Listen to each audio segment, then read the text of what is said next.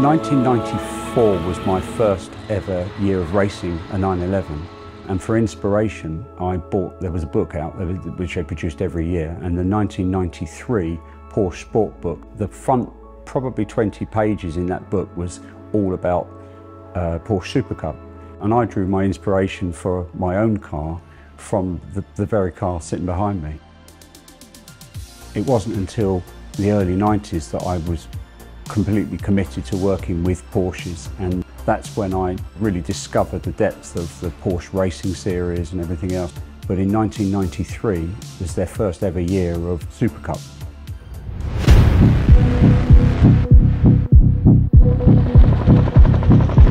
Up until then they'd done Carrera Cup, which was national series, but the Supercup was a massive promotion for them because they were then supporting, I think it'd probably be 10 or 12 rounds of the Formula One races. That's all I wanted to do, was be in that Porsche Supercup paddock. You know, it was absolute fascination.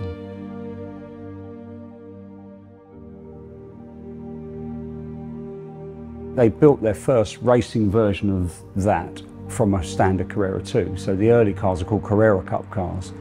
And then when they knew they were attracting race drivers, they thought they'd up-spec the car, and that was the time when they sort of seam welded the shells and they worked off an RS shell. They upped the horsepower, and 18-inch wheels with slicks. Up until then they looked a lot more like a road car. 2 years ago, when I saw this car being advertised in Classic Car magazine, I knew I had to find a way to buy it, because it's almost come a full circle.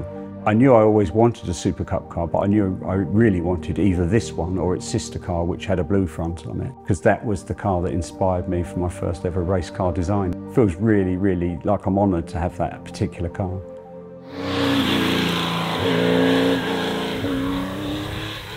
The car's not particularly road friendly, and definitely you wouldn't want to drive it fast in the wet, because it's set up for the dry, and we've got sort of racy tyres on it and things.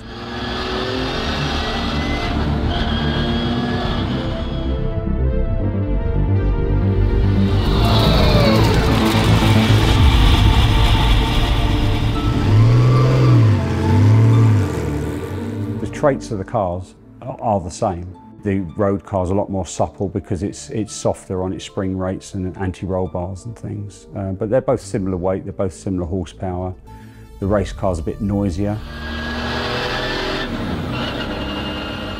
But it does help to have the car road registered, because we can bed brakes in, and if it was a Brands Hatch evening, which is less than an hour's drive, I probably would drive it to something like that.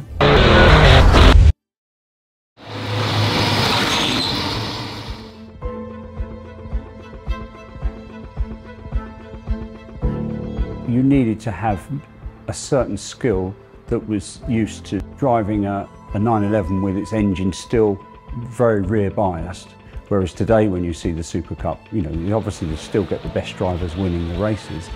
If you're a race driver, you can drive a modern Supercup car, whereas you used to have to be a 911 specialist to win races in an air-cooled Supercup car. So yeah, they're tricky to drive.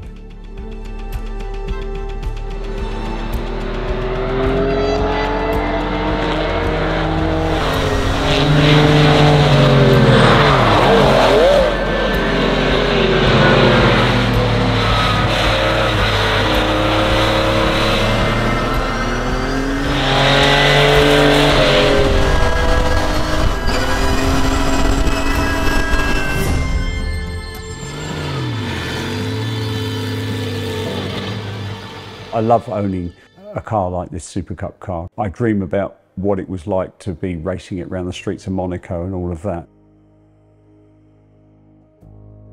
Over 30 years being a Porsche enthusiast, and hopefully there'll be another 30 years of it. It's probably overused this, but it is a family, and a lot of people I've met have become really, really good friends, and it's all been through my love of Porsches.